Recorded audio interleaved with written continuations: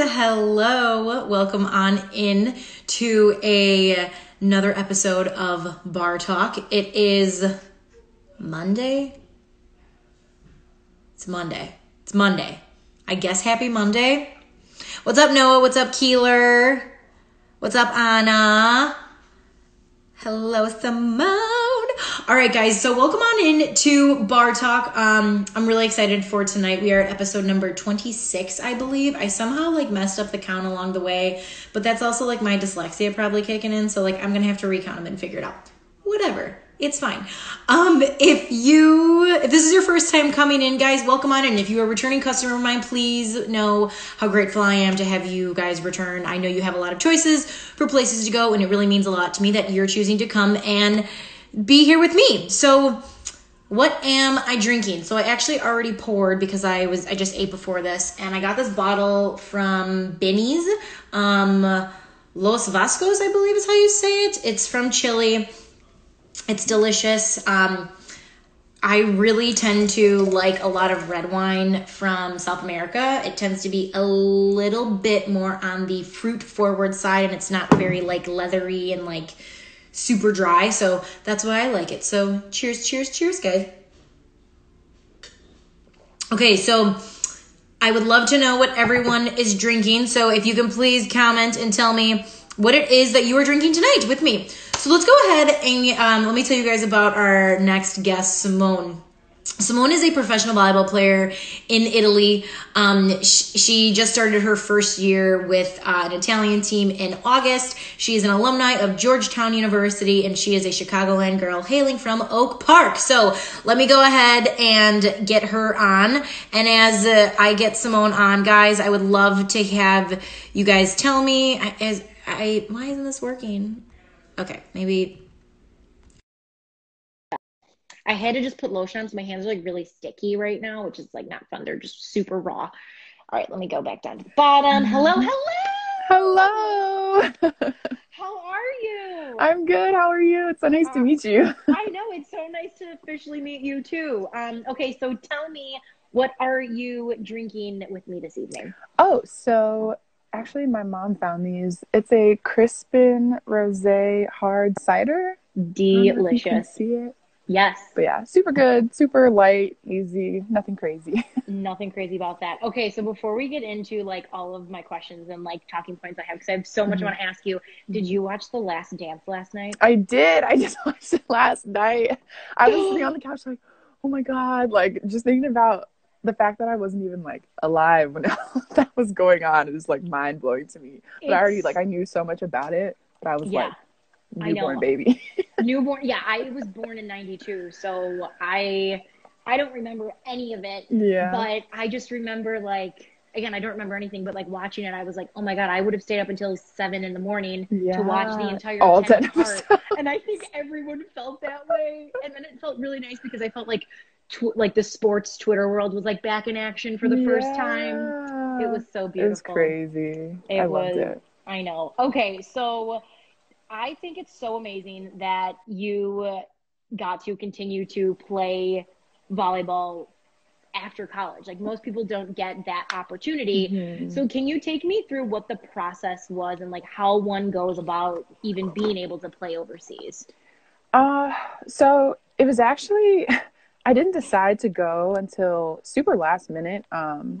Most people kind of make the decision maybe the end of their junior year or the beginning of their senior season, but I really didn't decide until after my last home game. And I was I don't really want to go. I was so scared to go play overseas and be by myself just because I went to university in Washington, D.C. So, I was always an hour plane ride up from home. I've never been that far.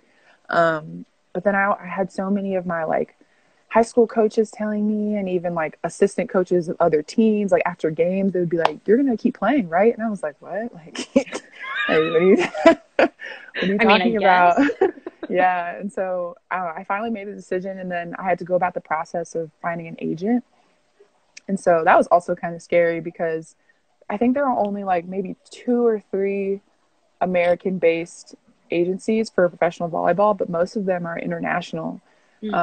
So outside of the American agencies I spoke to, I actually reached out to a French agent and a Swiss agent and a Turkish agent. And the agent I'm actually signed to now, he's Italian. He actually found me, which was crazy because I didn't even think my name was floating around over there at all. And it was.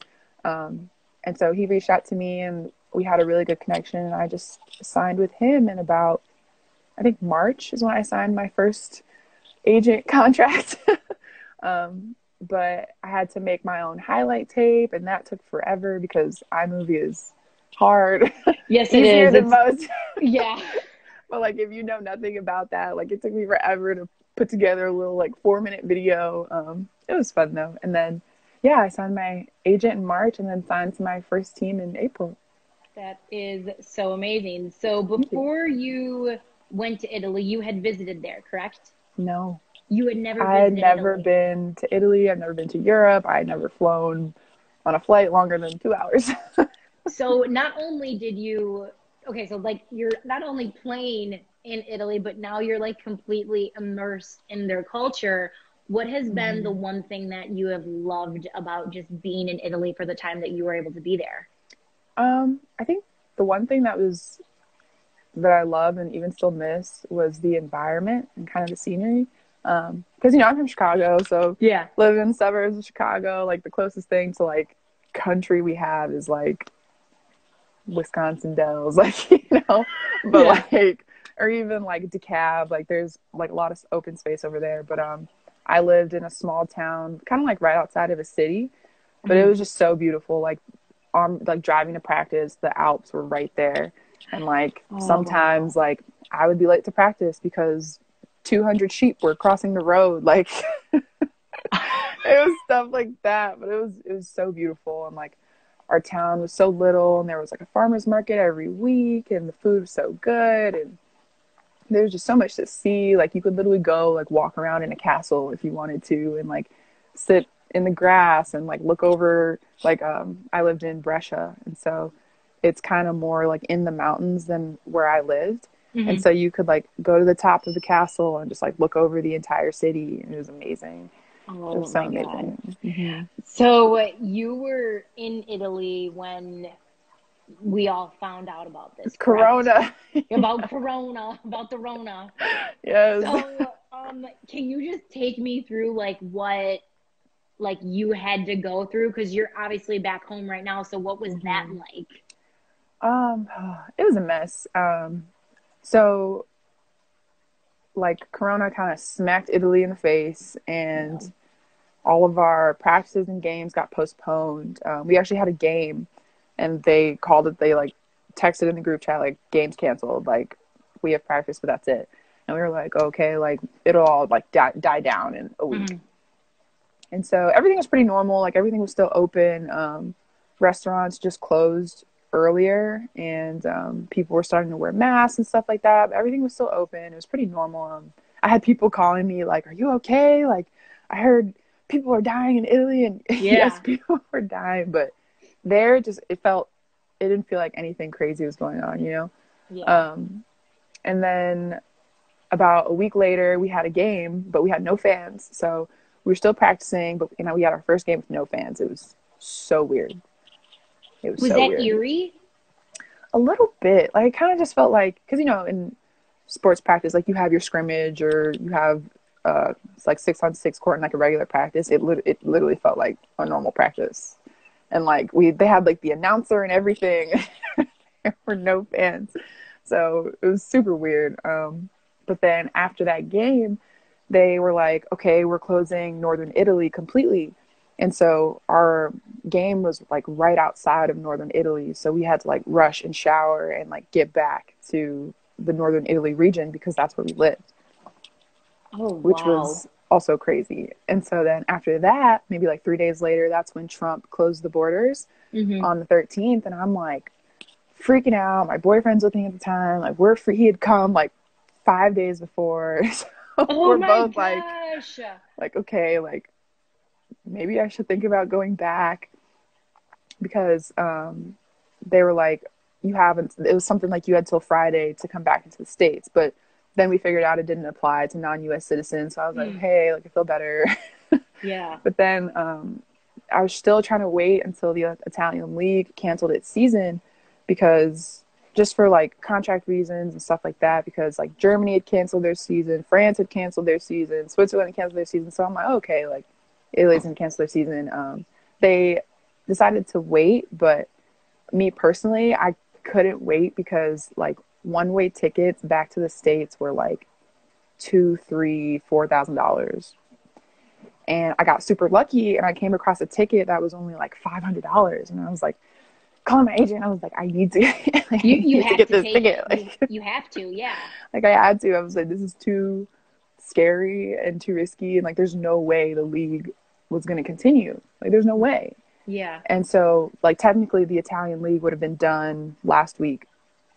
And so there was no way they were going to pick up and continue after April.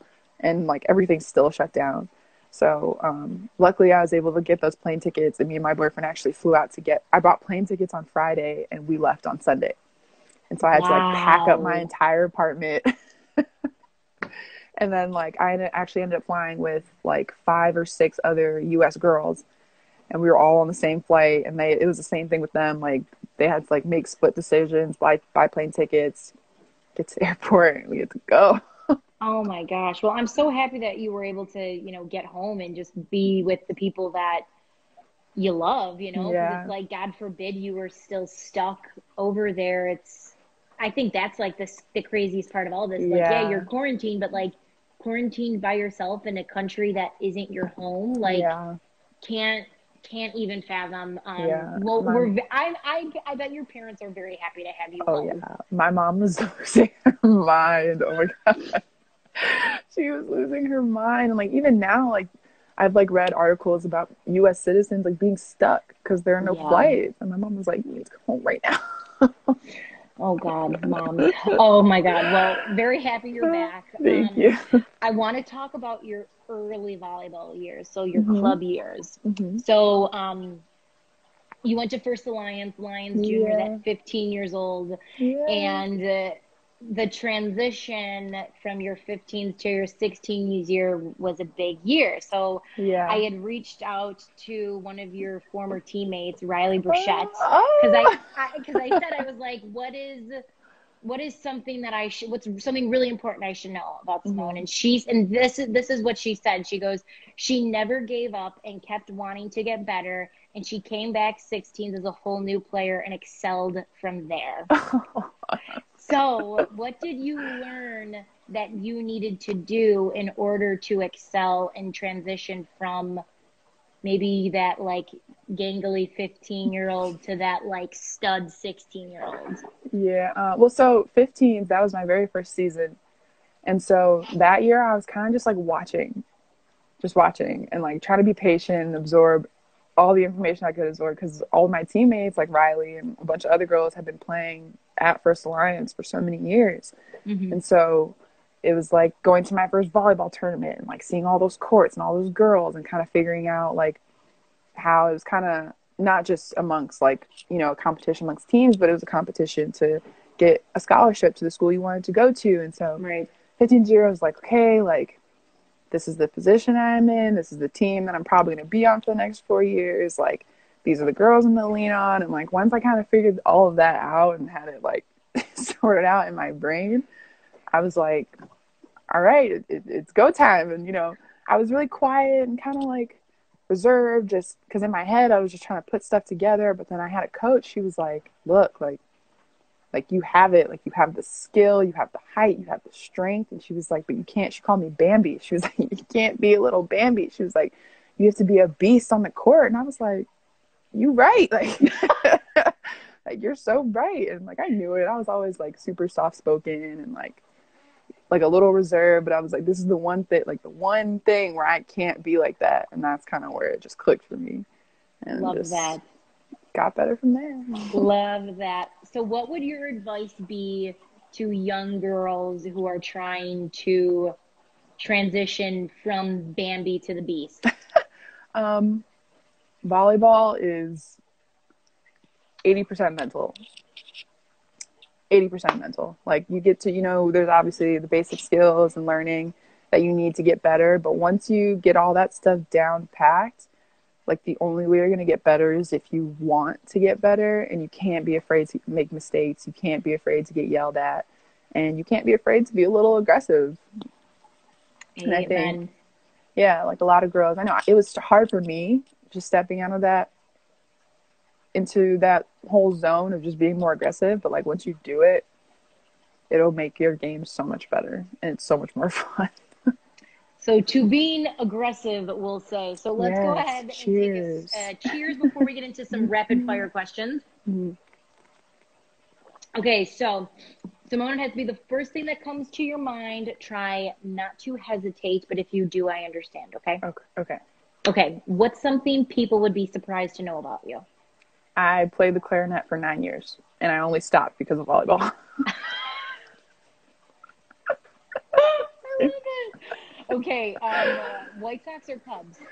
Cubs. Oh, I know. It's crazy because I'm from the South Side too, but yeah. I know. Oh, it's okay. The whole goat thing just drew me in. The whole The goat is what made you just want to like be a Cubs fan? Well, no. Just like the whole story behind it, and like the whole 100 years, like the history part really just drew me in. Got you. Okay. What is your go-to drink at a bar? Tequila Red Bull. Damn. I have a lot of energy, and I could just I really like to dance, so like when I'm at the club, I'm like, tequila Red Bull, let's go. If I'm like dancing, if I'm just like relaxing at a bar, maybe like a glass of wine, some sort of like, maybe like a Malbec or Pinot. It just depends on my environment. Got you. What I'm Okay. doing. What is the kindest thing a stranger has done for you? I was at like a 7-Eleven grocery store, and I was buying just like some snacks and stuff, and this older man was like, "You are so beautiful, like I'm gonna buy all of your stuff." And I was like, "Oh my God." And he paid for all my stuff, and he was like, "Have a great day." And I was like, so nice. Oh my God, that's so sweet. What is one thing you miss doing that you can't do right now? Going out with my friends. I miss just going downtown, going to the clubs, the bars, going out to eat. I just like being around people. I can't do that right now. Feel that. Okay, this is a question for everyone who is watching as well. I'd love to get your response. If Voldemort offered you a hug, would you accept it? Might have to. I feel like that is just like a legendary, like, I mean, if you're like, I don't know if everyone's watching is into Harry Potter like that, but if you're like really into Harry Potter, like,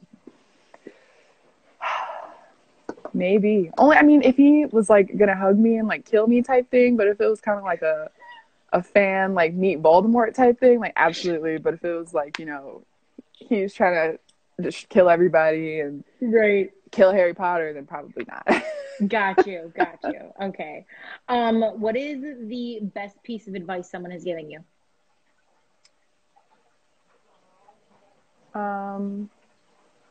Don't let fear guide you. Like, do not be guided by fear.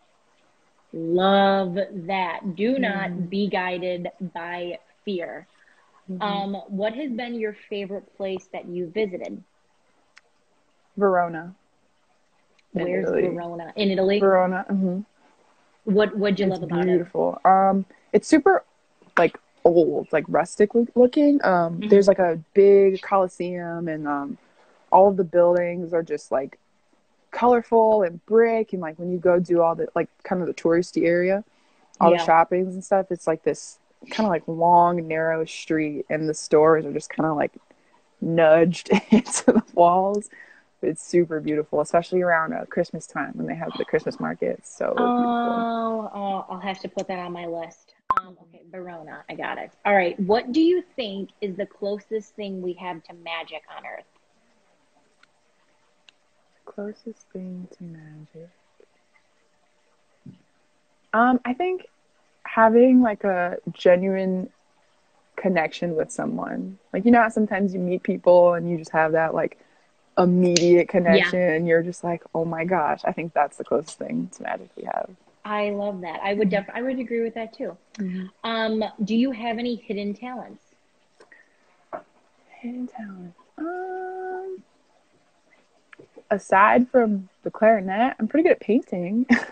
You're good at painting? Mm-hmm. All right. So I have to ask, because I saw this photo. Did you sing the national anthem at school? Yes, me and my teammate, we decided like 2-3 days before, we were like, we're going to do this. Like, this is how we're going to go out. So it was your senior year, like last game, that's what you did? Yeah, senior day, we were like, we're doing this. And my whole team hyped us up. They were like, you have to do it. You have to do it. Can you do it now, or am I putting you on the spot? Oh my God, no. I trained for it. I trained for it for like 3 days. You're like, please no. Scared not stage fright. Okay. We won't have you do it. We won't have you do it, I promise. Okay. Okay, what is a trend you would like to see disappear?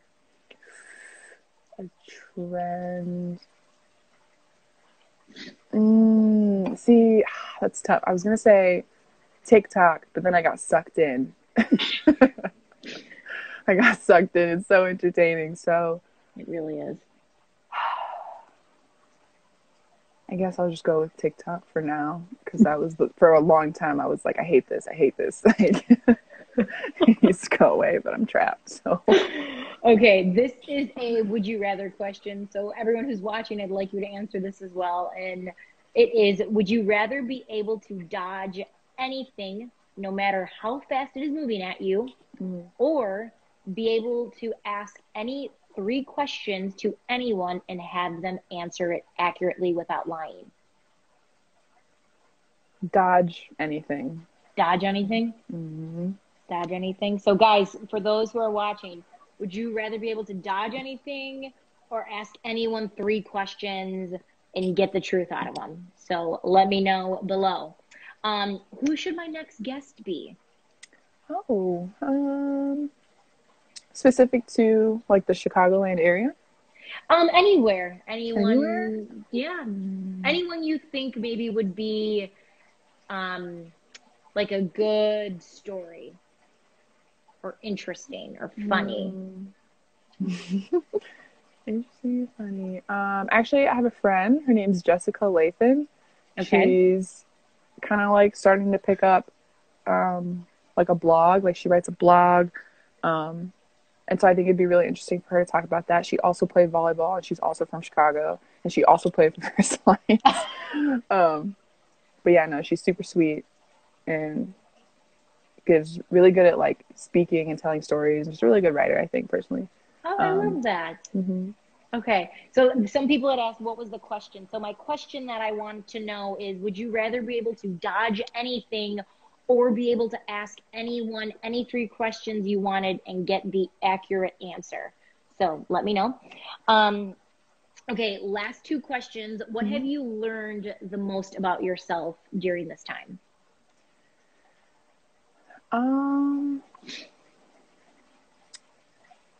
I am a lot more patient with people than I thought I was.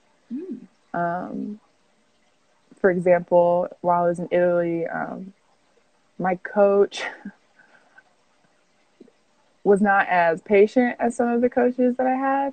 And, you know, like, some people get worked up and they yell and scream and, you know, they do what they do. And me personally, like, I'm just a very, like, laid back person. And I, like, you don't have to tell me things more than once. Like, I click on pretty fast. Right. And so I really had to get used to just that kind of like aggressive, angry environment. And it was really hard for me at first. But, you know, I knew he cared. I knew he cared about me getting better. So kind of just being able to, like, hear the words and not, like, his tone and how his body language, which are all, like, very important things for, you know, human interaction and communication.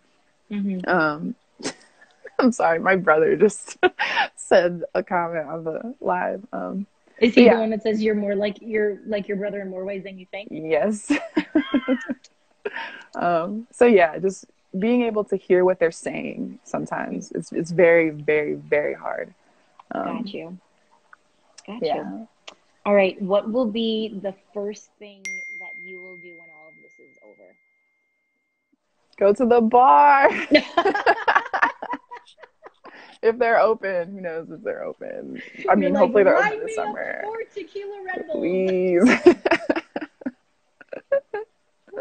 With my friends, of course. Of course, of course, of course. Okay, so if you can go ahead and please raise your glass with me, and everyone who's watching, please raise your glass. I found this from, it's a quote from Good Will Hunting, and it's from Robert Williams. And he says, "You will always have bad times, but that will always wake you up to the good stuff you weren't paying attention to." So here is to seeing all the good stuff that you never saw before. Wow, love that. Cheers. Cheers, cheers, cheers. All right, Symone, thank you so much for coming on in. I hope you had so much fun, and we will talk very, very soon. Stay safe, and Thank you so you much. take care, okay? Thank you. Have a good night. All right, bye, girl. Bye-bye. All right, guys, that was Symone. I hope you guys enjoyed that as much as I did. Again, like, so crazy, just her perspective on, like, being able to see everything from, like, 2 different points of view. It's wild. Guys, thank you again for tuning on in to another episode of Bar Talk. If you guys have noticed, I put Biggie back up. Him and his creepy eye creeping over my shoulder. Look at him. Biggie is back. He is alive. He is well. Okay, guys, thank you again for tuning in. I really appreciate it. I know you guys have a lot of places to go to, so thank you again from the bottom of my heart for choosing to come here. You guys have a lovely rest of your Monday night. I'm going to go ahead and finish this glass of wine. I'm going to try not to finish the bottle. I make no promises. But everyone stay safe, wash your hands, drink responsibly, and I will see you guys tomorrow. Okay? Everyone, bye-bye.